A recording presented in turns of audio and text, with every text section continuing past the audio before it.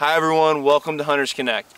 Today I'm standing here in beautiful southern Arizona chasing an underappreciated species called the Javelina.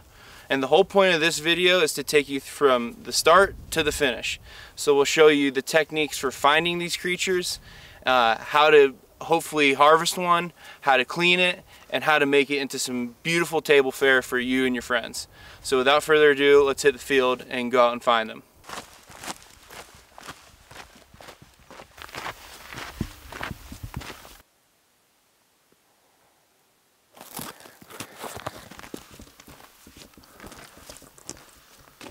There's a bunch out there, some big ones.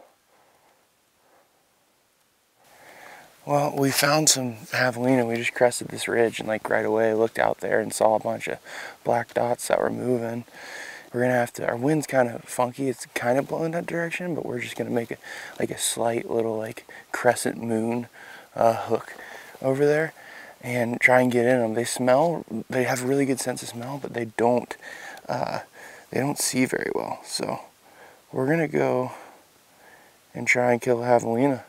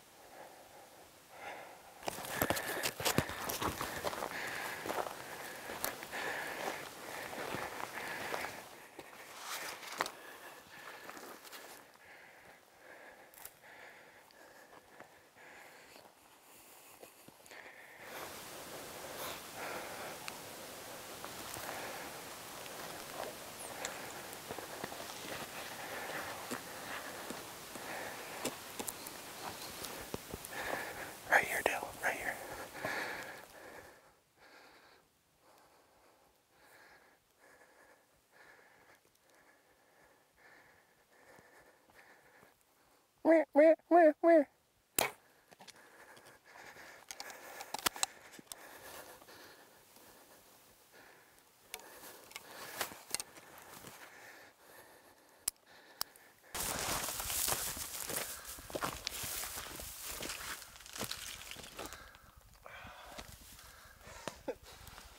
Oh man, he's in.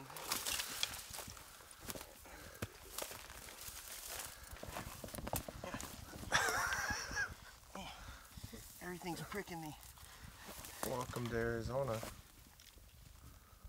You dead bug? Yeah. Oh, you got a big one, dude. He's pretty big. He looks pretty big. Holy crap. That's a... Look at that thing. That is seriously so much fun, guys. If you're out here, I would honestly just come out and do this without buying a deer tag. Like I would just come down here. I think they now give you 2 tags for these guys. So this is fun. It's like, it's super easy is the thing. It's like, you get the wind right. That's what we did. We saw them over the hill. You get the wind right. They can't see that well. And then you just get in close.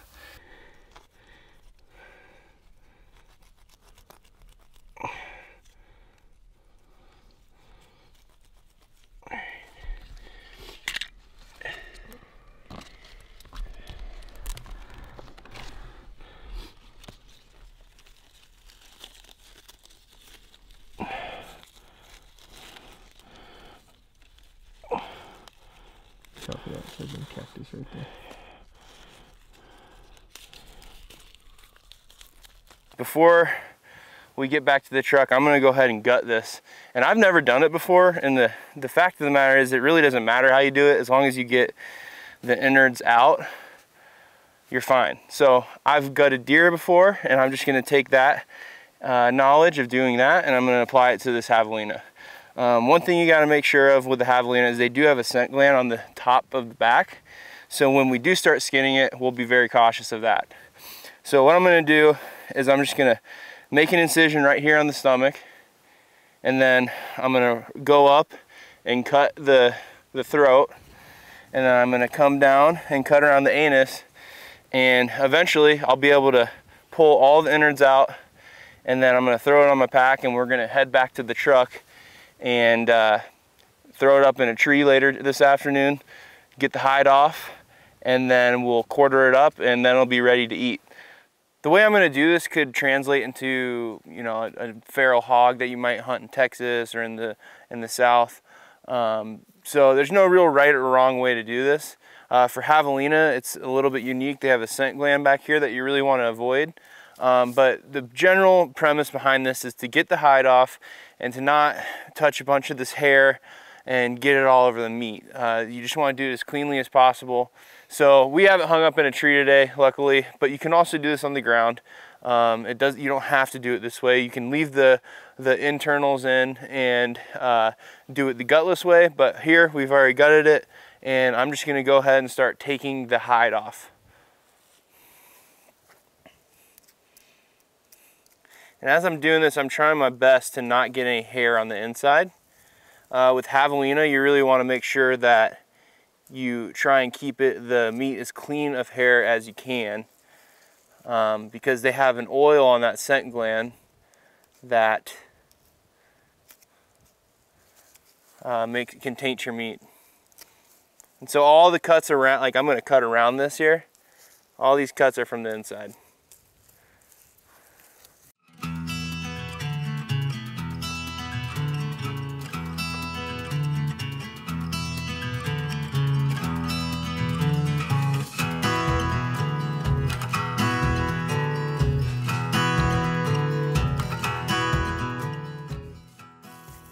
And one thing that you do want to try and do is to keep your, like, if you're going to touch the hair with one hand, just keep that hand outside the inside of the meat and use it the whole time.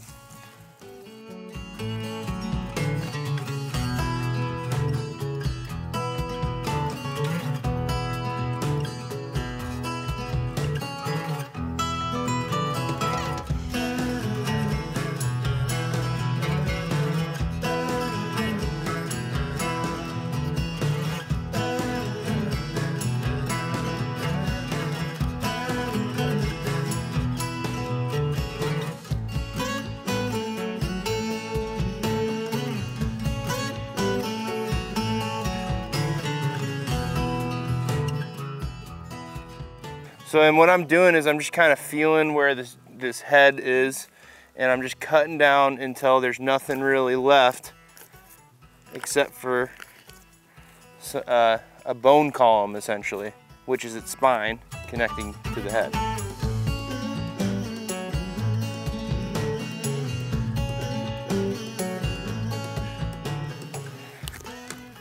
Like that. And it comes right off. And so what you want to do with this back right rear quarter is you just take your knife and kind of feel where that bone hits, and you just bring it up. And on the back quarters, you're going to eventually hit a ball and socket joint. You're just doing your best to keep your knife kind of hitting the edge of the bone so you don't leave a bunch of meat on there. But if you do leave some meat on there, you can always come back and cut it off. No big deal. And there you can see that ball and socket joint right there.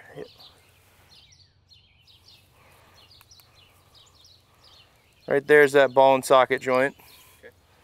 And if you just kind of hit it, a lot of times it just kind of pops out. So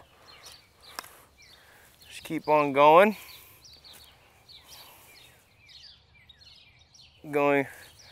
Just keep on going around the pelvis bone, trying to salvage as much meat as you can.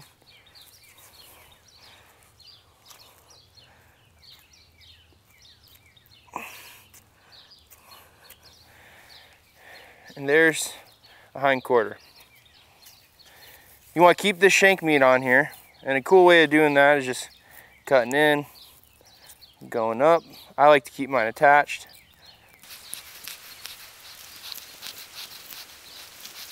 And then there's a joint right here that you want to cut.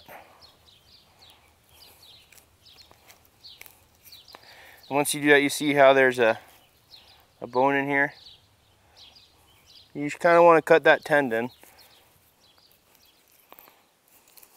all around. And we're going to try and get some more meat off of this.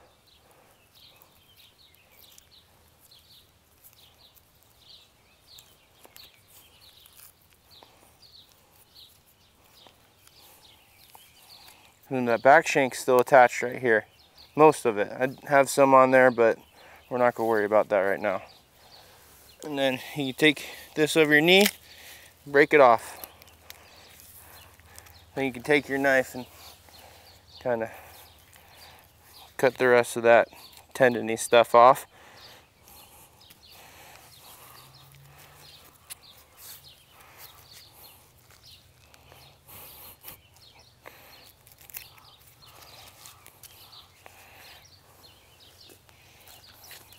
There you have it. There's the hind quarter. All you gotta do is repeat that same step for this other hind quarter. For the sake of making this video, I'm gonna show you guys one of each. So the next thing we're gonna do is the front quarter. And the front quarter is pretty easy. You just wanna take your knife and start here, about here, and trim as much meat as you can off of that, the ribs essentially.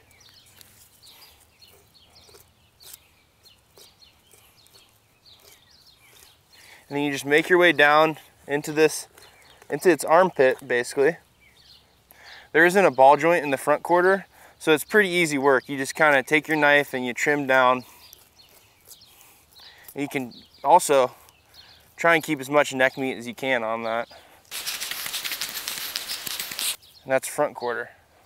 And we're gonna do the same thing we just did on the hind quarter with the shank, because this is good meat and you wanna save it. So what I'm gonna do, and a lot of people do this differently, but this is how I do it, is I take this and I just kind of cut the meat off of the bone here and back here, and then I keep that attached to the quarter itself. I'm just trying to get as much meat as I can off of it. And what I'm doing here is I'm just trying to take off this lower part of the leg, and you see right there, you just kind of wiggle your knife in there, and the joint kind of, once you hit that tendon, it just kind of comes off. So once I'm here, do my best just to kind of break her off.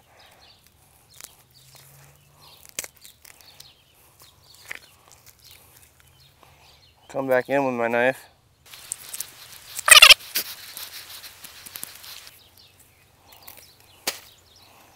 We have a front shoulder. Let's take the back straps off this guy. So I'm gonna start here because we're gonna keep this part as the rear. This is the rear quarter still. So I'm gonna take my knife. I'm gonna come in here. I'm basically just gonna go down these lines here, and you can feel along the spine here. You can just take your knife and go straight down. And like I said, be careful not to puncture inside the ribs. But you can probably hear this on my knife. I'm going over the ribs. Take it up as far as you want. I'm gonna go about to right here. I'm just gonna kind of feel where that muscle comes into. It comes to about right here.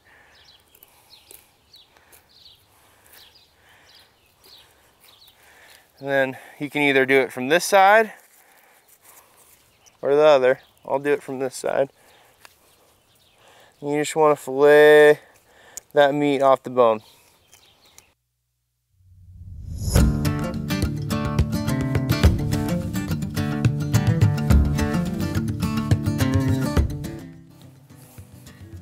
There you have it. One really nice back strap. These are the inner loins. A lot of people leave them because they don't know how to get to them. If you are doing the gutless method in the field, you can cut something, like when you take the back straps out, you're able to come in and feel that loin right here. And this is the same with elk, deer, antelope, what have you. You're able to come in and feel that loin right there. And that's a really good piece of meat.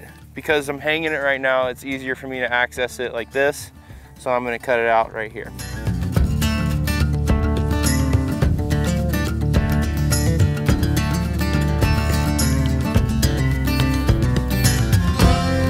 So, 2 tenderloins, little guys, but tasty.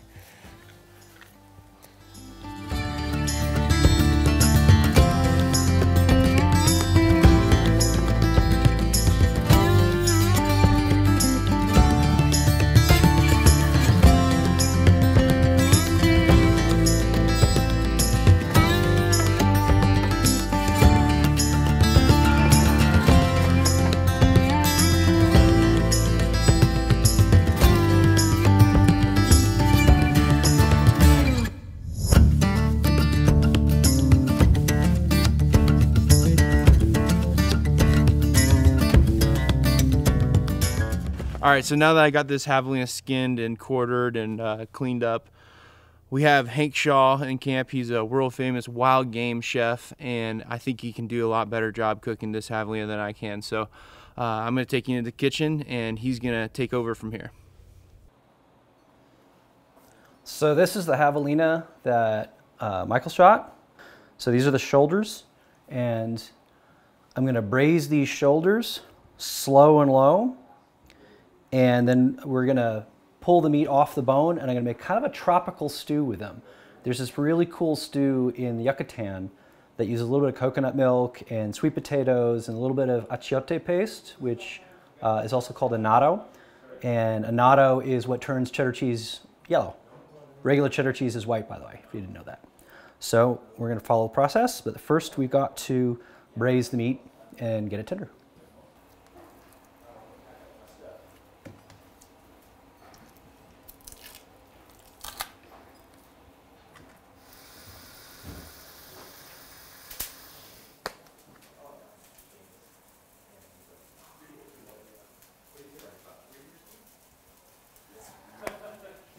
I don't normally use this kind of stuff, but it'll add some more flavor, so why not?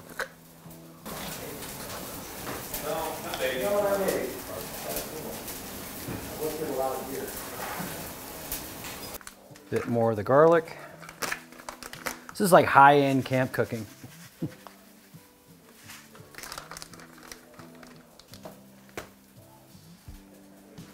Bit of oregano.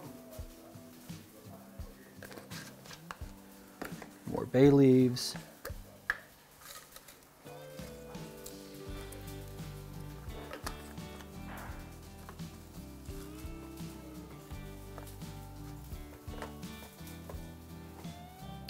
A little bit of dried chili.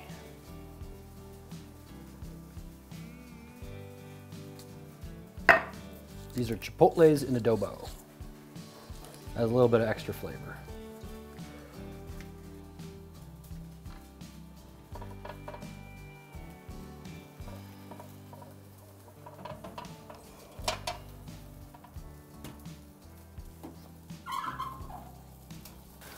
So that is gonna sit in the oven for like 4 hours, and I'll check on it from time to time, and I just want it to be tender enough to get off the bone. It doesn't have to be like super tender because we're gonna stew it a little bit later.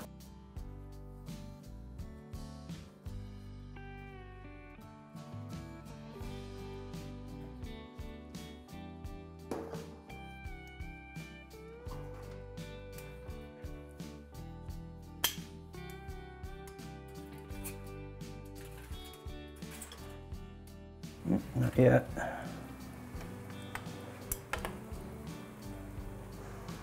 Looking better though. Probably take another hour, maybe even 2.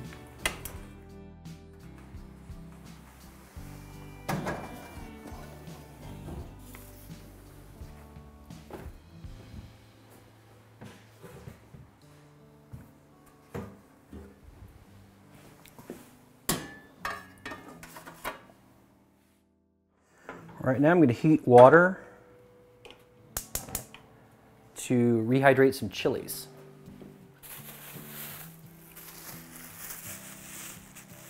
So these are chili morita. Morita means blackberry in Spanish. And that's what these guys are. It's a dried chili. And if you are familiar with chipotles and adobo, you know, you get the little cans of chipotles and adobo, that's what these are. Except they're rehydrated and canned in a sauce. So they're smoked, they're very, very smoky smelling, and they're gonna add this to the stew for the javelina.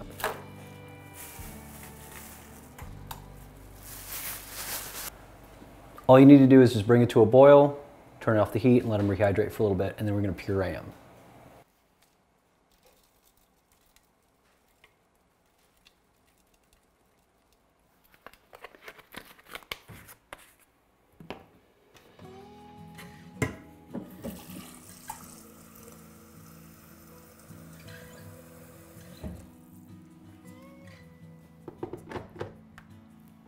So this is achiote. In English, it's annatto. It's annatto and other spices. It's like a spice paste that they use in the Yucatan and in Central America.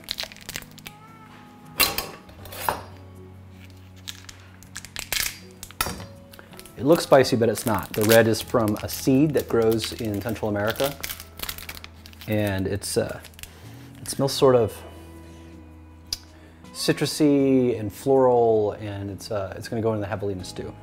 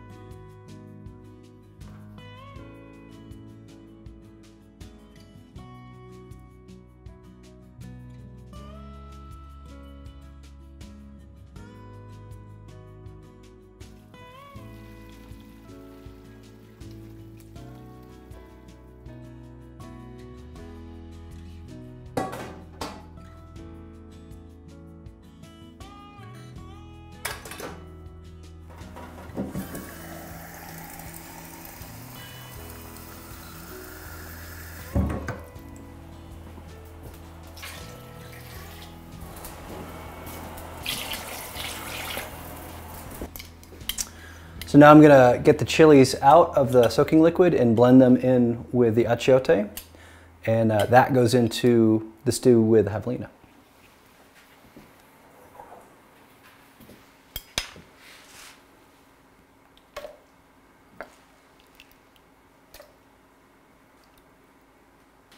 Pro tip, you can always add more chili. Really hard to take it out. So start small and then build.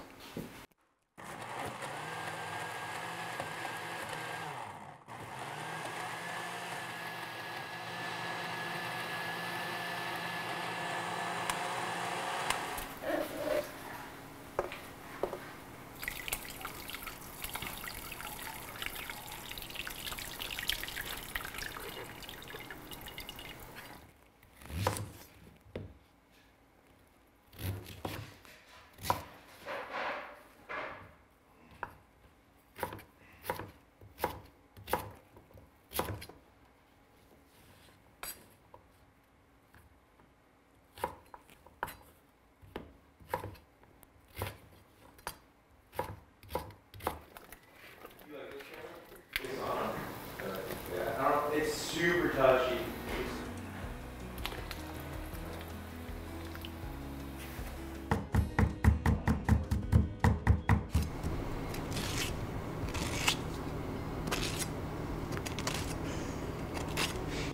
If Hank Shaw made it, I can assure you it is excellent.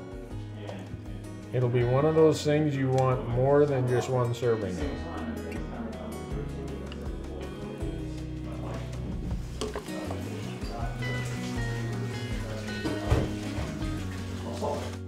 So have I mentioned how much I like this? Yes. Did you write a CWD article? No.